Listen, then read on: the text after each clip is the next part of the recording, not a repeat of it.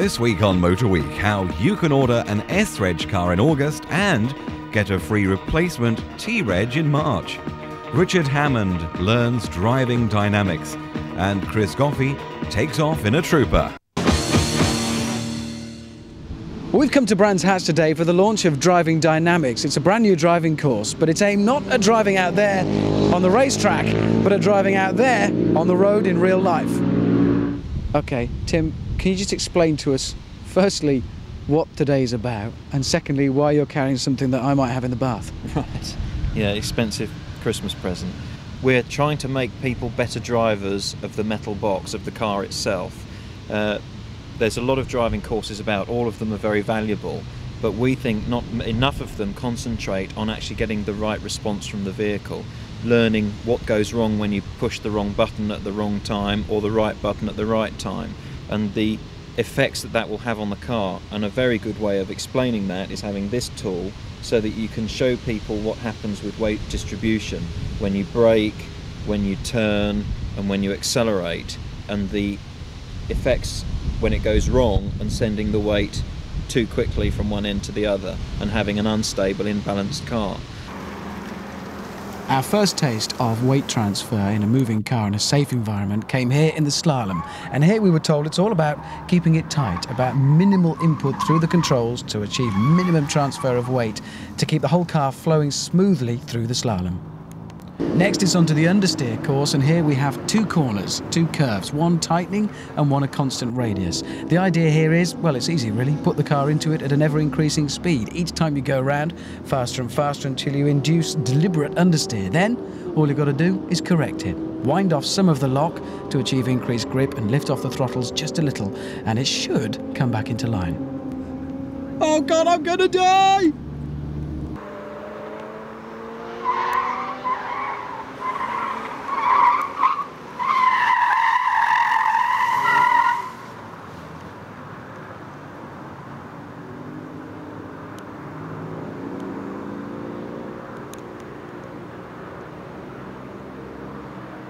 Next it's onto the braking section, and we find out just how significant those three letters are: ABS, anti-lock braking system. The whole point of it is not to stop more quickly, but to be able to steer while stopping. But then of course sometimes it can go horribly wrong. The idea of this, as we spin round in ever-increasing circles on this damp and greasy track, is to illustrate how to correct understeer. And it also has the effect of making me regret having had quite so many Danish pastries during the briefing this morning. And now, all of us let loose on the roads. So as we leave the main gates, heading out towards the road, the real thing, what's the actual point of this part? The purpose of this exercise is purely and simply to highlight the fact that when we're driving, we normally know where, more or less, we're going from A to B, and we don't normally observe the book that's written out in front of us, i.e. the road signs and road markings, that's given us an early warning of any hazards that might be approaching. We now notice we come into a 30 limit sign, and so as I'm talking, I'm just highlighting the amount of book that is written out in front of us. In the centre of the road on this occasion, we have what looks like central road markings, but it isn't in fact. It's a hazard warning line, which means they're broken, which means we can cross them if it's necessary, but in actual fact, this is not the place to do any overtaking, because it's warning the driver that we've got either junctions, a bend in the road, or whatever else is going to go on. It means there's hazards ahead. And here we've got a slow written in the road, and on the left we've got a marker ball telling us the edge of the road, and off we go. So that's the book I'll refer to. That's a lot of information then. It's a book. It's actually written here. If one does 100% concentration and one keeps to the limit, one is always a lot safer. But I noticed as well that you didn't, for instance, go, "Oh my God, there's a JCB!" Because there was, and it loomed at us round the corner. So, I gripped the old seat there.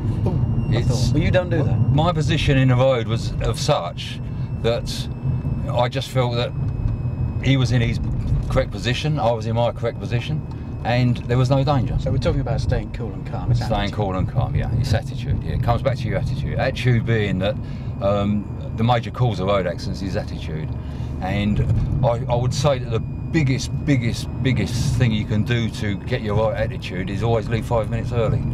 Reg, that was it. Around the highways and byways. Well, Richard, I've got to say that right from the start, when you sat in the car, you seem to be in control of it. So by and large, I felt very safe sitting here. Congratulations on your drive, and I'm pleased to see you do it that way. No screaming. So well done. Thank you very much. Cheers, Reg.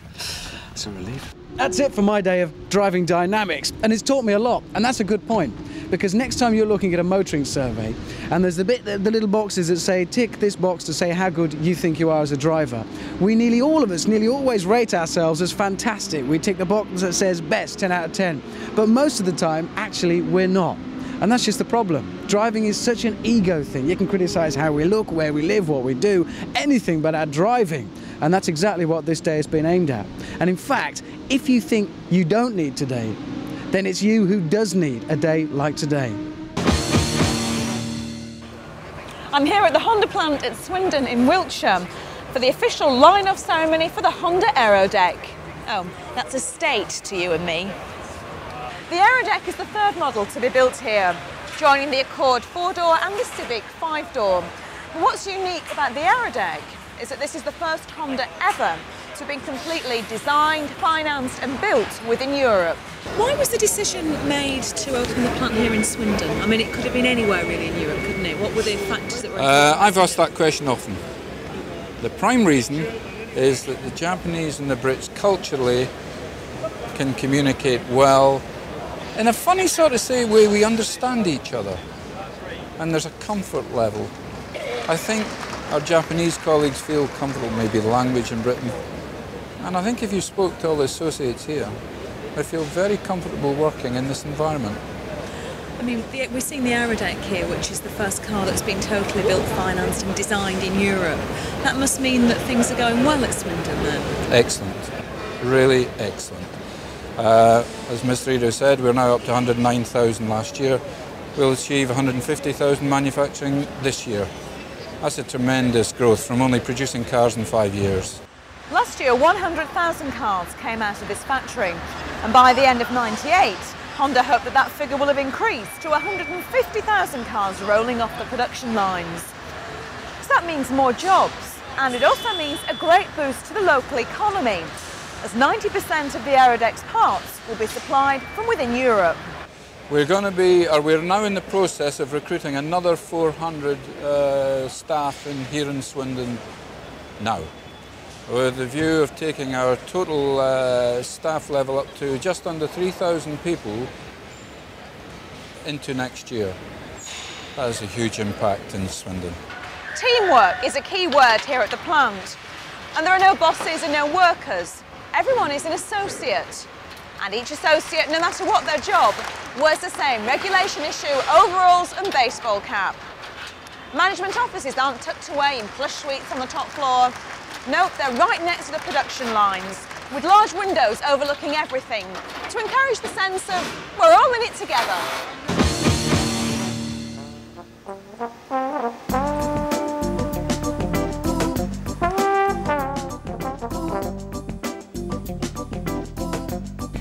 Getting on for nearly 10 years ago, Mazda took a very brave step. Their rivals derided them at the time because Mazda introduced to the world a two-seater open-top roadster for the mass market, and so the MX5 was born. It was the catalyst for the rebirth of the roadster market, and it took the competition a long time to catch up. Rover brought us the MGF, BMW the Z3 and Mercedes the SLK, although the BMW and Mercedes not quite in the same league. Well, now, after 420,000 sales worldwide, the MX5 has been given a fresh new look. Not a complete sex change, but some gentle facelifting by a skilled surgeon. Now, on initial appearance, the new MX5 may look very similar to the old one, and you could be right in thinking that, but this is a 90% new car over the old shape MX5, and there are some very subtle changes, some different curves. The rear end is a bit different, and here at the front is probably where you'd notice it most. Those lovely, gorgeous pop-up headlights, sadly gone. Safety reasons, cost reasons, who knows what, but the pop-up headlights gone. These headlights, though, offer a lot better illumination than over the previous ones.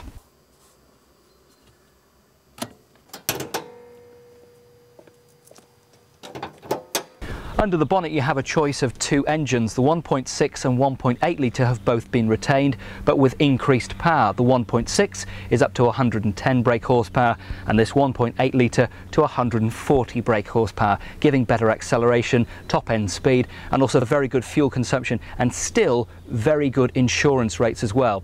So let's see how this 1.8 drives. Take it for a spin.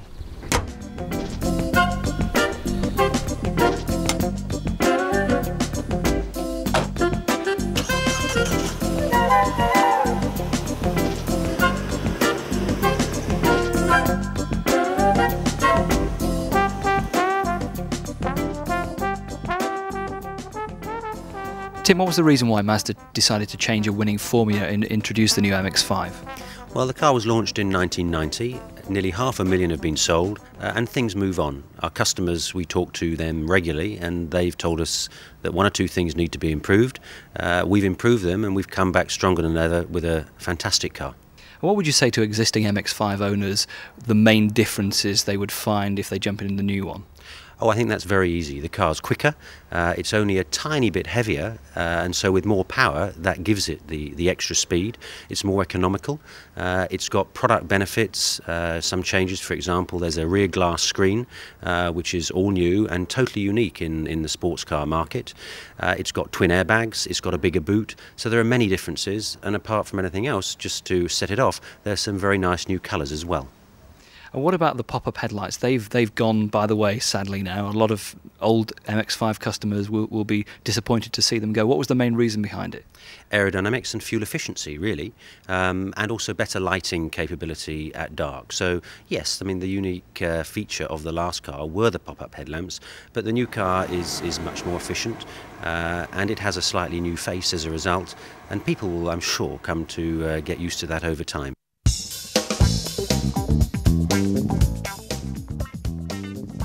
Extensive efforts were made to minimise weight on the new MX5 and to avoid middle age spread. The front and rear overhangs are lighter and weight has been moved forward wherever possible towards the centre of the car to achieve excellent balance and weight distribution. The new body shares the same dimensions and wheelbase as the current MX5 except for the width, and that's ensured that the car maintains all the compactness and manoeuvrability of the original car. The 0 to 62 mph acceleration time for the 1.6 litre is now just 9.7 seconds, and the 1.8 litre reaches 0 to 62 in 8 seconds. Top speed for the 1.6 litre is 118 mph and 127 mph for the 1.8 litre. Output and torque for both engines has been improved through enhancements to the intake and exhaust systems, resulting in smooth engine revving from low to high speeds and responsive accelerations. Features such as straight intake port, a variable inertia exhaust system on the 1.8 and a dual exhaust manifold have been incorporated. The performance increases have been offset by detailed attention to minimising repair costs in the new design. The 1.6 is Group 11, the 1.8 Group 12 and the 1.8 IS Group 13.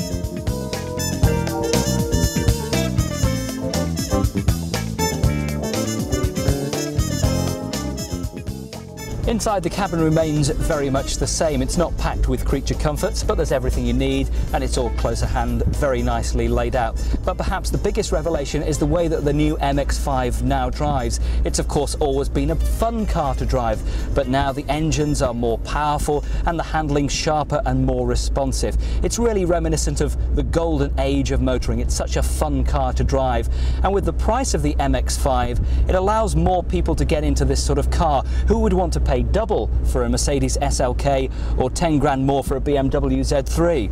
Not me.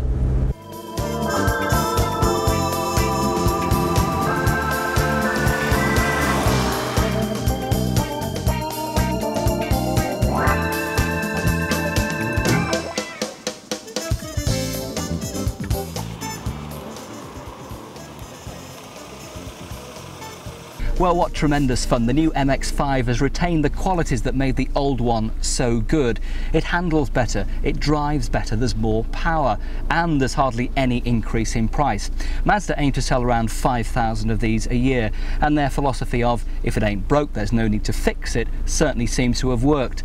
Put an old shape MX5 and a new one side by side and you'll really notice the differences. So if you want open-top motoring, try an MX5.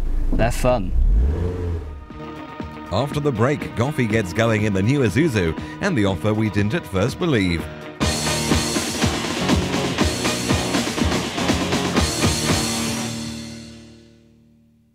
This is the story of how the little guy beat the big guy at his own game. Now, the little guy is International Motors of West Bromwich, and the big guy is Vauxhall Motors. And the game, well, the rights to sell this vehicle.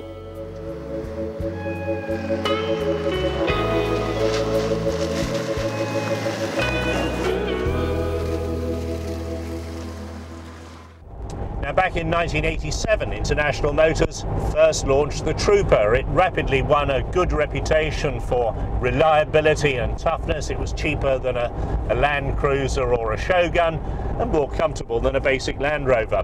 Trouble was, Vauxhall started casting envious eyes at the International Motors' success.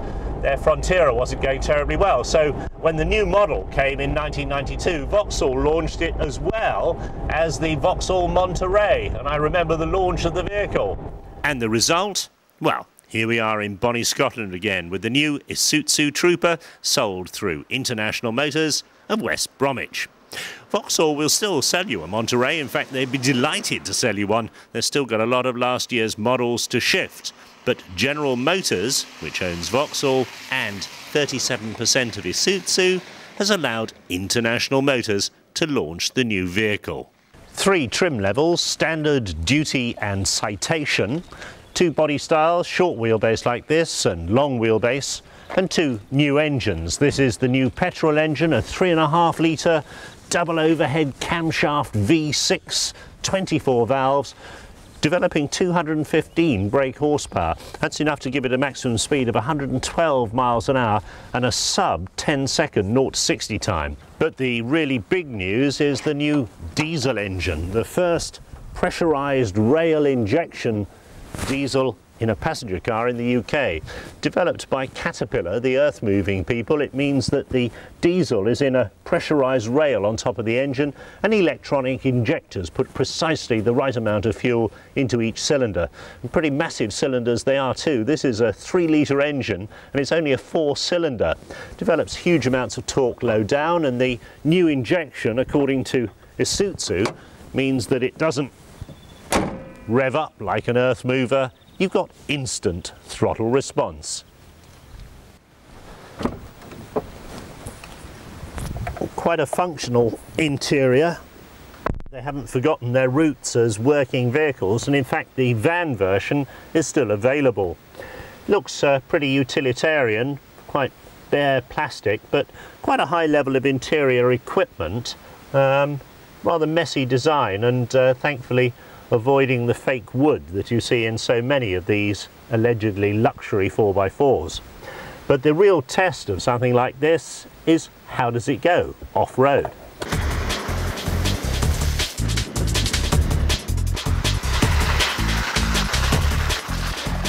Isuzu took us to the top of a mountain near Kelso to explore off-road capability.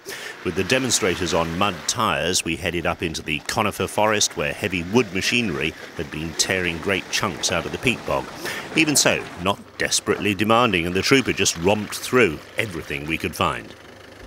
The Trooper always had a big tough chassis underneath the bodywork, and of course that continues. However, they've been playing around with the spring rates and the damper rates and the stiffness of the anti-roll bars. And in addition to that, they've also moved the wheels out slightly on the body. In other words, it's got a wider track. The result is that it's got a more predictable ride on the road. It feels that it goes in a straight line now, whereas before, like a lot of big 4x4s, it tended to sort of move around on the road and need constant steering correction. Changes in the transmission department too. There's now a fascia mounted switch, so you can select four-wheel drive in high range at any speed on the move up to 62 miles an hour. As before, selection of low range is by this lever down on the transmission tunnel.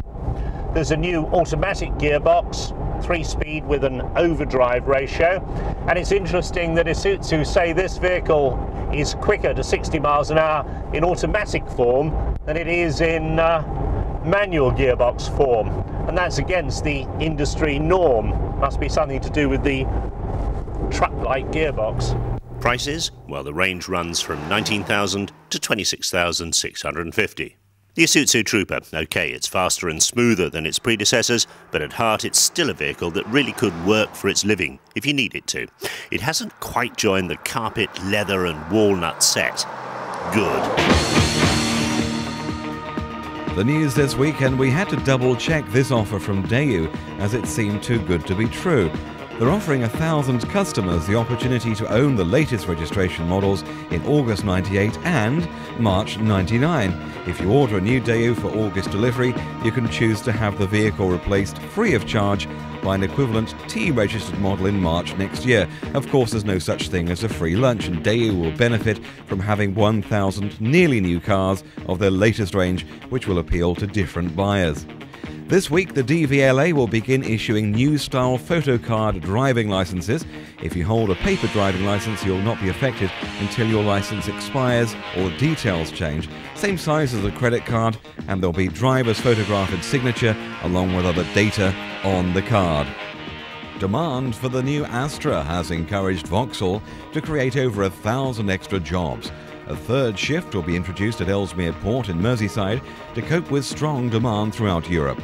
Van and saloon versions will be added to the Hatch currently in production to boost capacity to 180,000 units a year. Great news for the British car production industry. That's all for this week. From Motor Week, next week, the Lexus GS300, the RCA Awards, the Royal College of Art, and the Skoda Octavia. We'll leave you with these shots of the new Octavia that's taken the automotive world by storm. Look at those curves, look at the sleekness, look at that design. Suddenly, it's not funny to laugh at Skoda anymore.